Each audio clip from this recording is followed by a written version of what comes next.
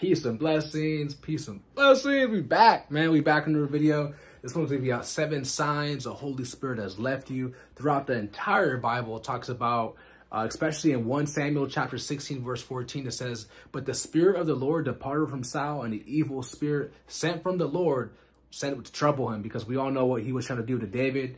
David was next up, the next king of Israel.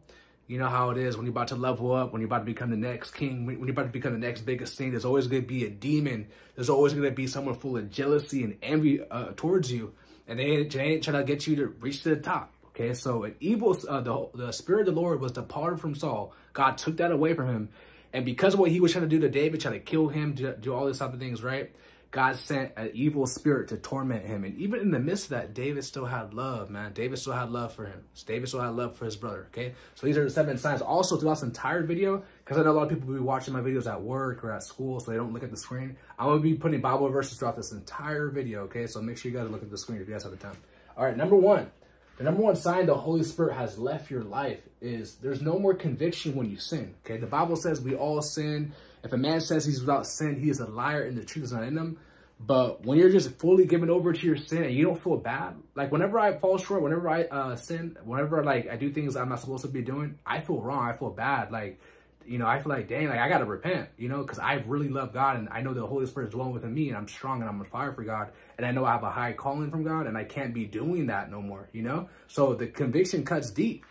And, you know, and if you're out here saying you got the Holy Spirit, walking the Holy Spirit, and you're just like, you know, you don't feel no conviction, no wrong to what you're doing, that's dangerous, bro. That's extremely dangerous. So that's number 1 sign, man. No more conviction when you sin. The Bible says in Proverbs chapter 14, verse 13, the backslider shall be filled with his own works, okay? The backslider, I'll make sure I leave a verse right there, guys.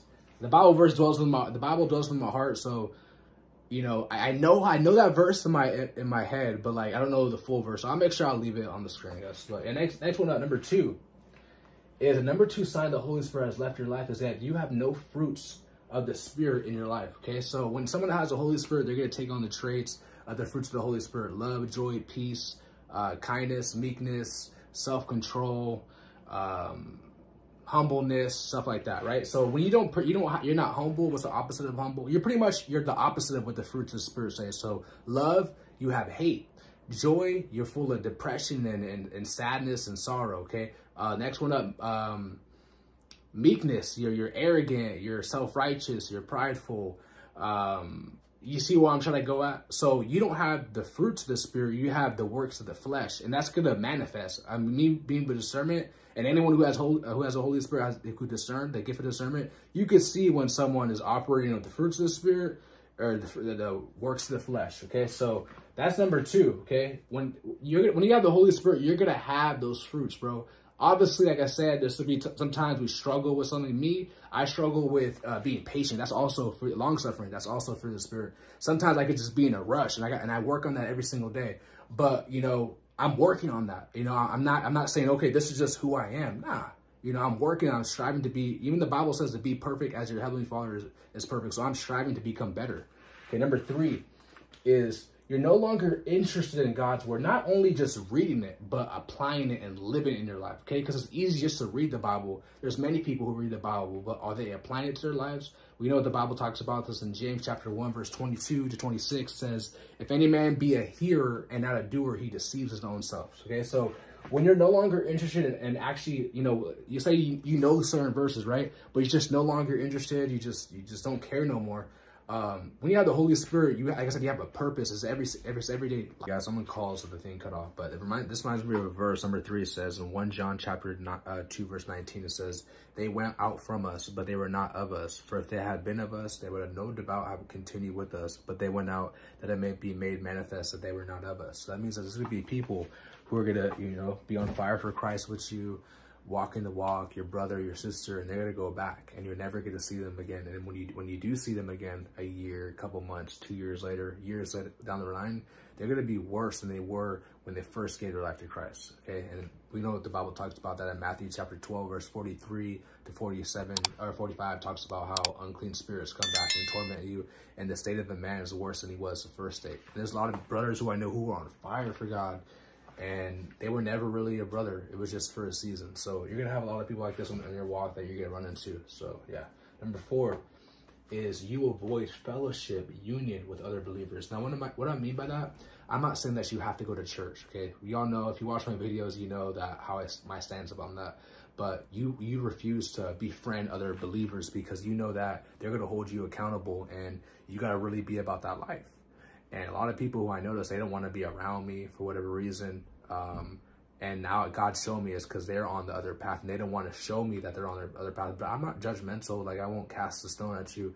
I love my brother. You're my brother. I don't care, you know, whatever you're doing, you know, like, you're still my brother, you know. But some people, I notice that they avoid fellowship. They avoid union because they know that your light and your spirit, it bothers the spirit in them. I understand how this works, okay? Your spirit irritates their demons. When you have the Holy Spirit and someone has departed from that, they don't want to be around you. You literally convict them. Just your presence. This presence of God in you bothers them, okay? So you're going to have people who avoid fellowship and union with other believers. Now, remember, the Bible says that God doesn't dwell with temples made with hands. So I'm not talking about you have to be at a church. Now, I know the Bible does say if 2 or 3 are gathered in the midst of my name, there I am in the midst of.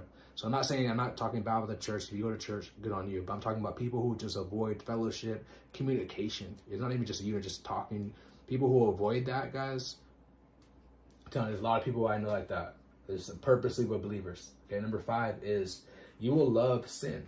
Okay, when we all know when we become born again, okay, baptized, you know, we know the truth. You know, God is giving us wisdom, knowledge, understanding. You're not gonna love sin. Okay, you're actually going to love to please him. Now, are you going to be without sin? No, because I got to always say that because people take my words out of context. Are you going to be without sin? Absolutely not. But you're not going to desire to live a sinful lifestyle, okay? You're going to want to be holy, okay? You're going to want to be set apart, and, you know, you're going to want to obey the word. Simple as that. You're not going to want love sin. You know, you have people saying demon time, and they're glorifying that. And you just got to be careful with the reprobates. Be careful about being around certain people, because the people who love sin, okay, they're going to be used by Satan to get you off the path, man. I'm letting y'all know some real stuff, okay? So always be cautious. The Bible even talks about this in 2 Timothy chapter 4, verse 3, that people will give heed to seducing spirits. People will use Bible verses to justify their sin, okay? They're going to be given over to fables. It's all prophecy. And number 6 is no longer love the truth, okay? No longer love the truth. What is the truth? Jesus. What is the truth? The commandments, okay? The law, okay? We know that the Bible talks about how if you love me, you'll keep my commandments. But when the Holy Spirit has departed from someone, they no longer love the truth. And when you don't love the truth, this is what happens. Strong delusion, okay? This is what happens, strong delusion. The Bible says that strong delusion will be on the people who receive not the love of the truth. Ooh, man. So this is how you know we can see this happening today. We can see this happening in today's age, guys. No longer love the truth. And remember, the people who don't have the love of the truth in them, God's going to send them over to strong delusion, that they will believe the lie. Okay, they're going to love lies over the truth. And we all know who the father of lies is, the devil. Okay, so this is a number 7 sign the Holy Spirit has departed from someone. It says, no desire for spiritual things, okay? And it's just a work of the flesh. And I was talking about that with number 2. And I'll leave a verse to show you guys, okay? Show you guys that verse. Every time I bring that verse to light, people get offended. People get in their feelings, their emotions. That's what happens, guys. When you're convicting people of sin, when you're telling people the truth of the gospel, people are going to get mad at you. They're going to be in their feelings and their emotions. And when someone has a Holy Spirit, yes, we have feelings. Yes, we have our emotions, but we're not emotional driven. We're not feeling driven. Like, nah, you know? So you're going to notice that the people who have the Holy Spirit apart from them, okay, they don't desire spiritual things. It's all carnal. Okay, it's all work in the flesh, debating, going back and forth, casting stones, and, you know, they're no longer truly desire to obtain the fruits of the Spirit. It's all going to be the flesh with them, okay? Like I said, the works of the flesh. Galatians chapter 5, verse 19 to 21. This goes deep. Those who do those things will not inherit God's kingdom. Now, if you are on the list and you're struggling with something, okay, you know, be humble, repent.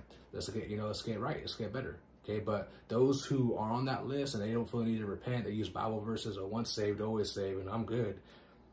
You know, it's a dangerous game. Remember, many are called, only few are chosen. So these are the 7 signs the Holy Spirit has left an individual. No more conviction of sin. No more conviction when you sin. Number 2 is no fruits of the Spirit in your life. Number 3 is no longer interested in God's word, not only just reading it, but applying it to your life. Number 4 is you avoid fellowship, union with other believers. Number 5 is you will love sin.